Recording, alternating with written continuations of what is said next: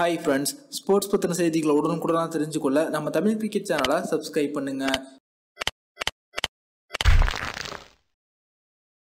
CSK அணியோட வெற்றியின் ரகசியம் என்ன, மகேந்திர சிங் தோனி அவர்கள் எப்படி அணியை கையாளுறாங்க அப்படின்றது பத்தி தற்போது சிஎஸ்கே அணியின் நட்சத்திர வீரரான ஃபேஃப் டு பிளெசிஸ் அவர்கள் பேசியிருக்காங்க. இது குறித்து அவங்க என்ன சொல்லியிருக்காங்க அப்படின்னா, சிஎஸ்கே அணி இதுவரைக்கும் 10 சீசன்ல ஐபிஎல் போட்டிகளில் விளையாடி இருக்காங்க. அதுல அவங்க பாத்தீங்கன்னா ஏறக்குறைய அனைத்து விதமான சீசன்களிலுமே அவங்க பிளே ஆஃப் மற்றும் அரையிறுதி சுற்றை எட்டி இருக்காங்க. இதுல இருந்தே அவங்க எப்பேற்பட்ட ஒரு ஸ்ட்ராங்கான அணி அப்படிங்கிறது நமக்கு தெரிய வருகிறது. அதற்கு ஒரு முக்கியமான காரணம் என்ன அப்படின்னு பாத்தீங்கன்னா, வலுவான கேப்டன் மற்றும் வலுவான பயிற்சியாளரை கொண்டிருக்காங்க. அதாவது தோனி மற்றும் ஸ்டீஃபன் பிளமிங் இவங்க 2 பேரும் அந்த அணியில் இருப்பது அவங்களுக்கு கூடுதல் பலம். அது மட்டும் இல்லாது அணியின் வீரர்களை தேர்வு செய்வதில் மகேந்திர சிங் தோனி கூடுதலான கவனம் செலுத்துறாங்க. அணியில அதிகமான கேப்டன்களை தேர்வு செய்யறாங்க. தோனி மட்டுமல்லாது நியூசிலாந்து அணியின் கேப்டனாக இருந்த பிரெண்டன் மெக்குலம், வெஸ்ட் இண்டீஸ் அணியின் கேப்டனாக இருந்த பிராவோ, தென்னாப்பிரிக்கா அணியின் கேப்டனாக இருந்த நான் அப்படின்னு பல பேர் இது போல கேப்டனாக இருந்தவங்களை அணிக்கு தேர்வு செஞ்சாங்க தோனி. இது அணியோட வெற்றிக்கு ஒரு முக்கியமான காரணமா அமைஞ்சது. இக்கட்டான சமயங்களில் எங்களுடைய அனுபவங்கள் எளிமையா போட்டியை கையாளுவதற்கு உதவியது. இதுதான் சிஎஸ்கே வெற்றி ரகசியம் அப்படின்னு ஃபேஃப் டு பிளெசிஸ் அவர்கள் சொல்லியிருக்காங்க. அடுத்ததா பாத்தீங்கன்னா, யுவராஜ் சிங் அவர்கள் 2007ஆம் ஆண்டு நடந்த 21 போட்டிக்கான உலக கோப்பையில் ஒரே ஓவரில் 6 சிக்ஸர்கள் அடிச்சாங்க. அதற்கு முக்கியமான காரணம் இங்கிலாந்து வீரரான ஃபிளின்டாஃப் அவர்கள் கூட ஏற்பட்ட கடுமையான மோதல். தற்போது அது குறித்து யுவராஜ் சிங் அவர்கள் தெரிவிச்சிருக்காங்க. அதாவது அந்த மோதலின் போது ஃபிளின்டாஃப் அவர்கள் தன்னை என்ன ஒரு வார்த்தை சொல்லி திட்டினாங்க, எதனால தான் கோபம் அடைஞ்சேன், அதுக்கு நான் என்ன பதிலடி கொடுத்தேன் அப்படிங்கிறத பத்தி பேசியிருக்காங்க. 2007ஆம் ஆண்டு நடந்த 21 போட்டிக்கான உலக கோப்பையில பாத்தீங்கன்னா, இந்தியா மற்றும் இங்கிலாந்து இந்த 2 அணிகள் மோதினாங்க. அப்போது அந்த போட்டியில 18வது ஓவரை இங்கிலாந்து அணி வேகப்பந்து வீச்சாளரான ஆண்ட்ரூ ஃபிளின்டாஃப் அவர்கள் வீசினாங்க. அந்த ஓவரில் யுவராஜ் சிங் அவர்கள் 2 பவுண்டரிகளை விரட்டினாங்க. இதனால கடுப்பான ஃபிளின்டாஃப் அவர்கள் பாத்தீங்கன்னா யுவராஜ் சிங் அவர்களிடம் தன்னுடைய கோபத்தை வெளிப்படுத்தினாங்க. அப்போது அவங்க என்ன சொன்னாங்க அப்படின்னா, நீ அடித்த ஷாட் மிகவும் மோசமானது அப்படின்னு சொல்லி அவங்கள வம்பிழுத்தாங்க.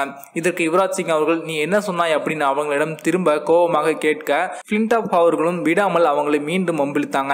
அடுத்தது உன்னுடைய கழுத்தை அறுத்து விடுவேன் என ஃபிளின்டாஃப் அவர்கள் யுவராஜ் சிங் அவர்களை பார்த்து சொல்ல, யுவராஜ் சிங் அவர்கள் கோபத்தின் உச்சத்திற்கு சென்று கையில் இருக்கும் பேட்டால் உன்னை எங்கே அடிப்பேன் என்று தெரியாது அப்படின்னு அவங்களும் திட்டினாங்க. அதன் பிறகுதான் பாத்தீங்கன்னா ஸ்டூவர்ட் பிராட் அவர்கள் வீசின அடுத்த ஓவரில் தொடர்ந்து 6 சிக்ஸர்களை விளாசி சரியான பதிலடியை கொடுத்தாங்க யுவராஜ் சிங் அவர்கள். இத்தனை வருடங்களாக இந்த சண்டை நடந்து முடிந்த பிறகு தற்போது யுவராஜ் சிங் அவர்கள் அந்த சண்டையில் எந்த மாதிரியான வார்த்தைகள் பரிமாறிக்கொள்ளப்பட்டது அப்படிங்கிறது குறித்து நீண்ட நாட்களுக்கு பிறகு பேசியிருக்காங்க அப்படிங்கிறது குறிப்பிடத்தக்கது. அடுத்ததா பாத்தீங்கன்னா, ஐபிஎல் போட்டியில் ஒரு முக்கியமான போட்டியில் மகேந்திர சிங் தோனி அவர்கள் செய்த ஒரு காரியத்துக்காக ஜடேஜா அவர்கள் திட்டு வாங்கியது தற்போது தெரிய வந்திருக்கு. இஷாந்த் சர்மா அவர்கள் அந்த ஒரு ரகசியத்தை தற்போது வெளியிட்டிருக்காங்க. 2019ஆம் ஆண்டு நடந்த ஐபிஎல் தொடரில் 2வது தகுதி சுற்று போட்டியில பாத்தீங்கன்னா சிஎஸ்கே மற்றும் டெல்லி கேபிட்டல்ஸ் இந்த 2 அணிகளும் மோதினாங்க. இதுல ஆரம்பத்திலேயே விக்கெட்டை இழந்து டெல்லி கேபிட்டல்ஸ் அணி தடுமாற கடைசி ஓவர்ல பாத்தீங்கன்னா அந்த அணி பவுலரான ட்ரெண்ட் போல்ட் அவர்கள் 2 சிக்ஸர்கள் விளாசினாங்க. அதன் பிறகு கடைசி விக்கெட்டாக இஷாந்த் சர்மா அவர்கள் களத்துக்கு வந்தாங்க. அப்போது ஜடேஜா அவர்களுடைய ஓவரில் அவங்க ஒரு பாலை மிஸ் பண்ணாங்க. அப்போது விக்கெட் கீப்பிங் இருந்த தோனி பாத்தீங்கன்னா இஷாந்த் சர்மாவிடம், உன்னிடம் இந்த பந்தில் சிக்ஸர் அடிப்பதற்கான பலம் கிடையாது, நீ நினைத்தாலும் அதை செய்ய முடியாது அப்படின்னு கிண்டல் செஞ்சிருக்காங்க. இதனால உசுப்பேற்றப்பட்ட இஷாந்த் சர்மா அவர்கள் பாத்தீங்கன்னா அடுத்த பந்தை ஜடேஜா அவர்களுடைய பந்து வீச்சில் இறங்கி அடிச்சிருக்காங்க. அது பவுண்டரி சென்றிருக்கு. அப்போது தோனி அவர்களோ, உன்னால் சிக்ஸர் தான் அடிக்க முடியாது அப்படின்னு சொன்னேன் அப்படின்னு பின்னால் நின்று பேசியிருக்காங்க.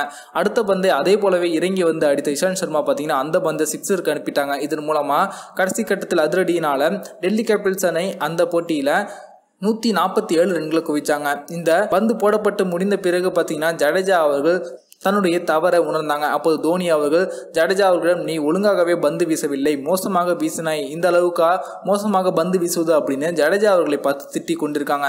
இதன் பிறகு தோனிக்கு சரியான பதிலடி கொடுத்ததன் விதமாக தோனியை பார்த்து சிரிச்சிருக்காங்க இஷாந்த் சர்மா. இந்த ஒரு ரகசியத்தை தற்போது இஷாந்த் சர்மா அவர்கள் நீண்ட நாட்களுக்கு பிறகு தற்போது வெளிக்கொண்டு வந்திருக்காங்க அப்படிங்கிறது குறிப்பிடத்தக்கது. அடுத்ததா பாத்தீங்கன்னா, தென்னாப்பிரிக்கா அணியின் டெஸ்ட் அணிகளுக்கான கேப்டன் யார் அப்படிங்கிறத பத்தி தற்போது தென்னாப்பிரிக்கா அணியின் இயக்குநரான கிரேம் ஸ்மித் அவர்கள் தெரிவிச்சிருக்காங்க.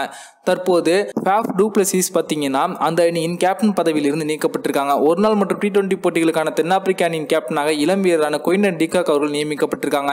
டெஸ்ட் போட்டிக்கும் அவங்க கேப்டனா நியமிக்கப்படுவாங்க அப்படின்னு எதிர்பார்த்த சமயத்தில் தற்போது ஸ்மித் அவர்கள் என்ன சொல்லியிருக்காங்க அப்படின்னா, ஒரே நேரத்தில் 3 விதமான போட்டிகளுக்கும் கேப்டன் பொறுப்பை குயின்டன் டிகாக் அவர்களிடம் கொடுத்தோம் அப்படின்னா அது அவங்களுக்கு பணிச்சுமையை ஏற்படுத்தும், அவங்களிடம் இருக்கக்கூடிய திறமையும் அது பறித்துவிடும். அதனால அதற்கு வாய்ப்பே கிடையாது.